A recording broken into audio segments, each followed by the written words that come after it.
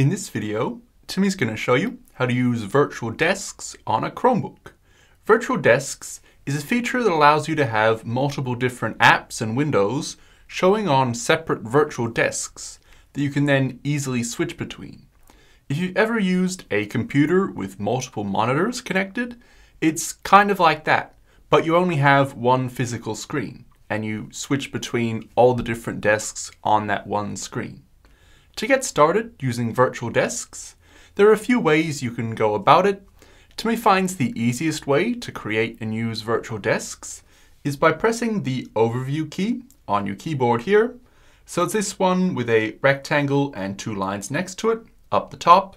So when you press that key, it will pull up an overview of all the apps and windows that you currently have open.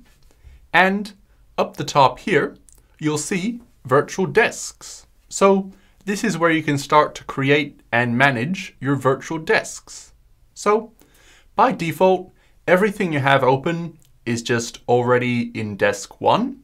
But if you want to create another desk, you can just click the plus button next to desk 1 and it'll create another desk. So it'll ask you to give it a name. You can name it anything you like. So if there's a specific thing you're going to be doing with this desk, you might name it something like that. But Timmy's just going to name it Desk 2 to keep things really simple. So we'll call it Desk 2 and press Enter to save it. And now, if we click on this new desk, it will take us to this desk here where there are currently no apps open. So if we press that key again to go back to the overview, we can see we have nothing here in desk 2. But if we click back to desk 1 here, we will go back to where we had all the apps. So that's how you can create another virtual desk. But now that you've done that, you'll probably want to open some apps on the virtual desk. And there are actually two different ways you can do that. You can open apps directly in the virtual desk, and Timmy will show you how to do that in a minute.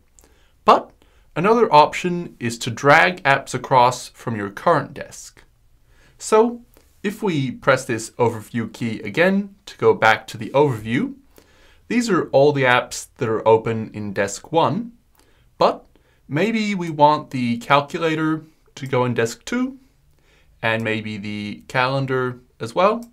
So we can just click and drag any app we want from here and drop it into any desk we want to move it to.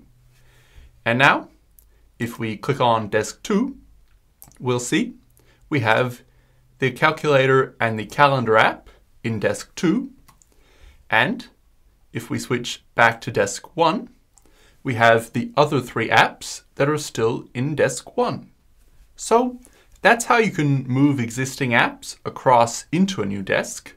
But as Timmy mentioned before, the other option is to just open new apps directly inside the new desk.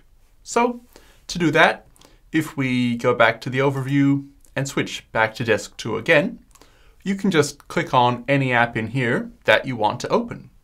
So maybe we'll open Google Photos and maybe Gmail as well. So you can just click on apps down the bottom here, or you can come across to the app launcher here and click on that and scroll through here and open any app you like out of the app launcher there. But you just click on an app you want to open in this desk and it will open up. But there is one thing you have to keep in mind here, and that's that you often can't open the same app in two different desks. So as you saw before, the Settings app is currently open in desk 1, and we are now in desk 2. But if we try to click on the Settings app to open up the Settings app in desk 2, it will actually just jump us back to desk 1, where we can then use the Settings app in desk 1. So if you already have the app open in a desk, you can't go and open it in another desk most of the time. But if you're using an app that allows you to have multiple different windows, like Google Chrome or the Files app or the calculator or something like that, you can actually have separate windows open in separate desks. So if we get these two apps out of the way to make things neater, if we take the Files app, for example, we currently have one window open here, but if we right-click or two-finger click on the icon down here, we can click New Window in this menu that appears, and now there's two of the Files app. So maybe you could be in one folder in one of the windows and in a different folder in the other one. So now there's two windows of the Files app, and you can actually do it again if you want. You could right-click on the Files app again and click New, and now there's three Files app windows, and maybe you'd go into a different folder again here. So just like that, we can have multiple windows of quite a few apps in one desk, and if you want to do it across multiple desks, it's basically the same thing. So we have this Files app window here on desk 1, and if we move across to desk 2, we can right-click on the Files app in here and click New Window, and now we have a Files app window in desk 2. So this can be really great if you want to have different Chrome windows with different things in them in different desks, or different Files app windows showing different folders and things like that. So sometimes if the app allows two windows, you can have a different window of the app in each desk. But if it's an app like Settings or a lot of apps from the Google Play Store, you can only have the app open once in one desk. So you'll have to choose where you want it to be. And that's pretty much all you need to know to get started. If you want to open more apps or windows in either of these desks, you can go ahead and do that now. Or if you want to create a third desk, you can simply do the same thing. You would press the Overview key and click the plus again.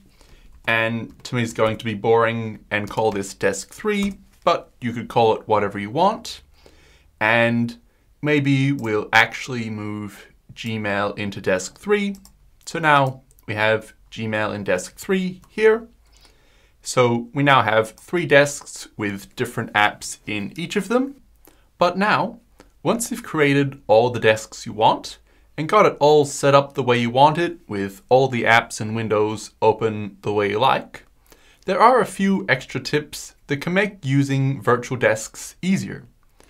If you look down at the bottom bar on the bottom of the screen here, you'll see it says desk 1 or maybe desk 2 or whatever the name is of the desk that you're on, and next to it will be arrows.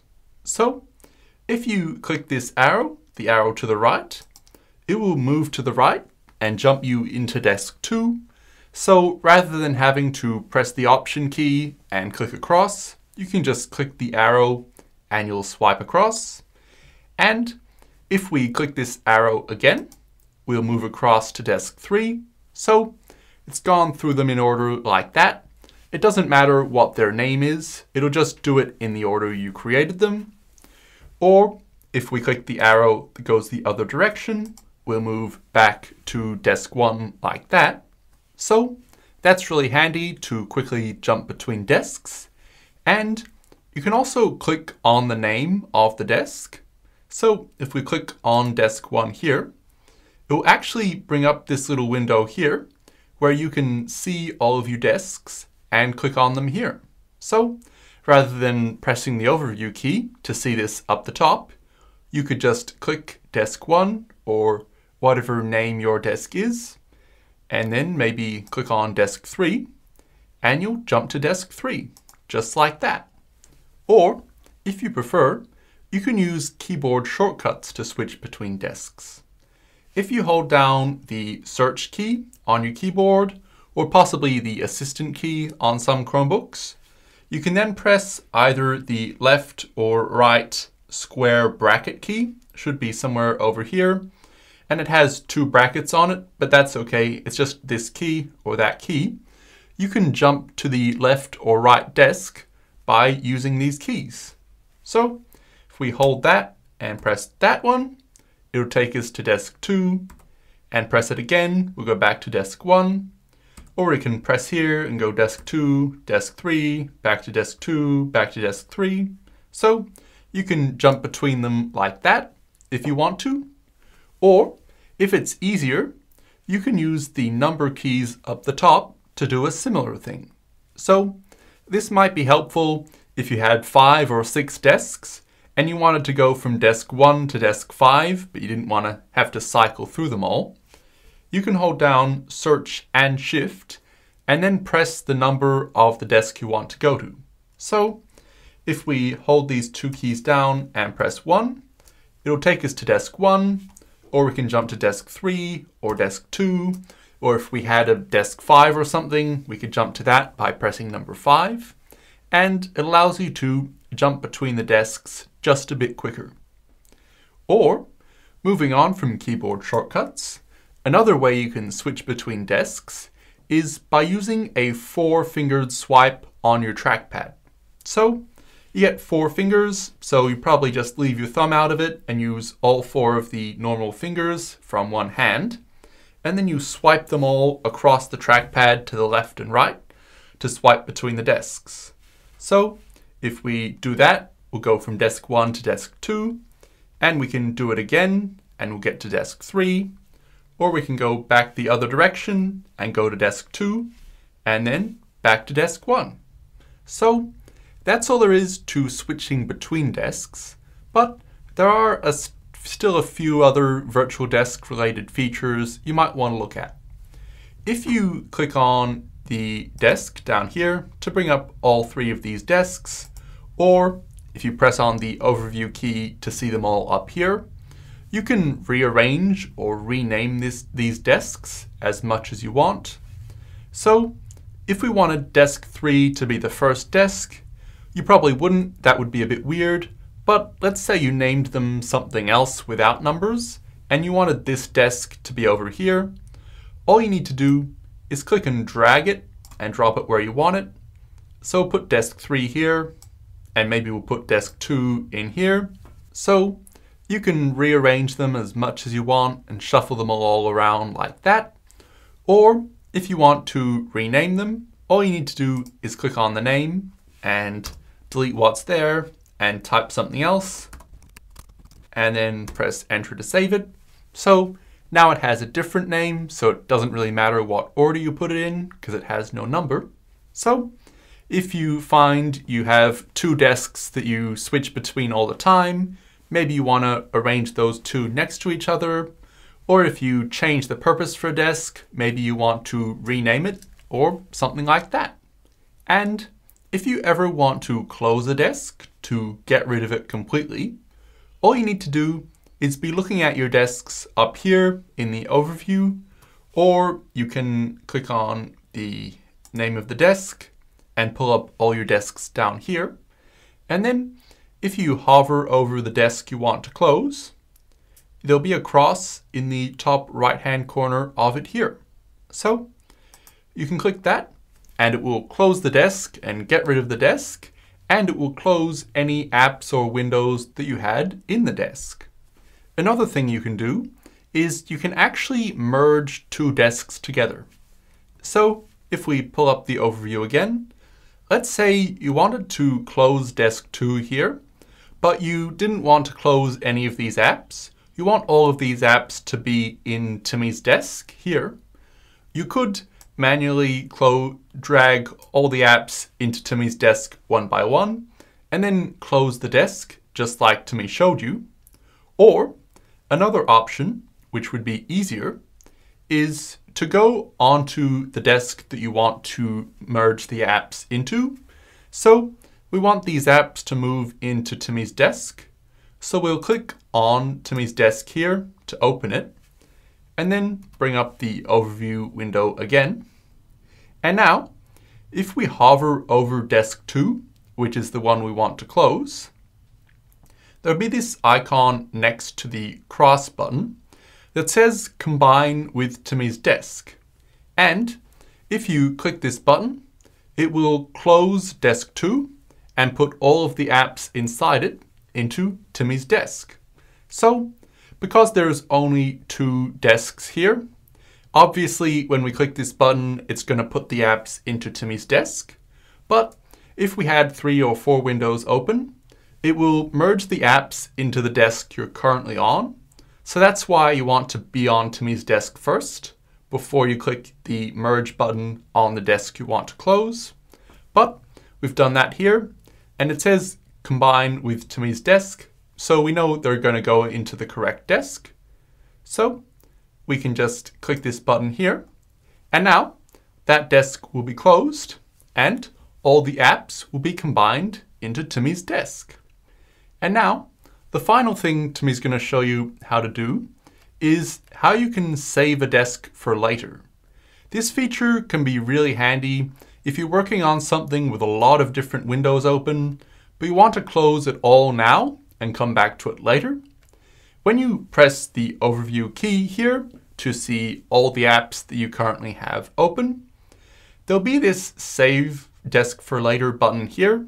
So we're in Timmy's desk at the moment. So if we click this button, it will save Timmy's desk for later, and all the apps and windows currently in this desk will be closed. So they won't use any of your Chromebook's RAM or CPU resources, and they won't be in the way at all. They'll all be completely closed as if you've closed them, but they'll all be saved as a saved desk. So when you want to open it back up again, you can just click on that save desk and it will all reappear. So if we go ahead and click Save Desk for Later here, it's now named it what the desk was named and saved it into this Saved for Later section. So we can go back to any other desk and just keep using the Chromebook as normal with all of that stuff closed. But now, whenever you want to come back and reopen your saved desk, you'll press the overview key again and click on this little puzzly looking icon over here, because that is the saved for later section. So if you had saved multiple desks, you'd now see a whole lot of desks in here, but we've only saved one, so we just see this one. And if you decided you don't want it anymore, you could just click the trash can icon there. But when you want to open it, you can click Open Desk here, and now it will reopen this desk. So we're still in Saved Desks over here, and there's no saved desks anymore. But we can now switch across to Timmy's desk, which we've just reopened, and all the apps are back opened up in here, just like you had it before you saved the desk. It might not be exactly the same. If you left something unsaved, it might not be there when you reopen it, because everything will have to reload. And in some apps, it will just take you back to the home page of that app. So it might not be the exact screen you were in, but it can be a very easy way to quickly reopen all the same windows you had. If we press on the overview key again, we can see we have all of these windows in the desk reopened like this. And even if you turn the Chromebook off, when you turn it back on again, the saved desk will still be there. So even if you want to keep the saved desk for a few weeks or something and come back to it quite a bit later, it will still be there. And that brings Timmy to one final question you might have, which is, what happens to your virtual desks when you restart your Chromebook? And the answer is basically nothing.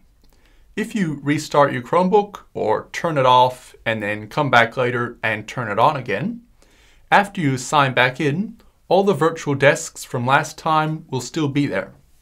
So perhaps we'll give it a try. We have the Chromebook here, and we will come down here and click Restart. You could also click Shut Down and then turn it back on again. And now we'll just wait for the Chromebook to restart and come back on with the login screen. And then you'll just sign back into it and you'll be back into it. And now, if you press the overview key, all the same desks that you used to have are still there. And of course, none of your apps or windows are open, but you can actually click on the notification here that offers to restore all of your apps. So we'll click the restore button here, and now it will pull up all the apps and they will all go back into the correct desks, just like it was before you restarted the Chromebook. And that's all there is to using virtual desks on a Chromebook. It might not be for everyone, but if you often use a lot of windows and have lots of different things going on your Chromebook, you might find it to be quite helpful. So, hopefully you found this video helpful, and Timmy will see you in the next one.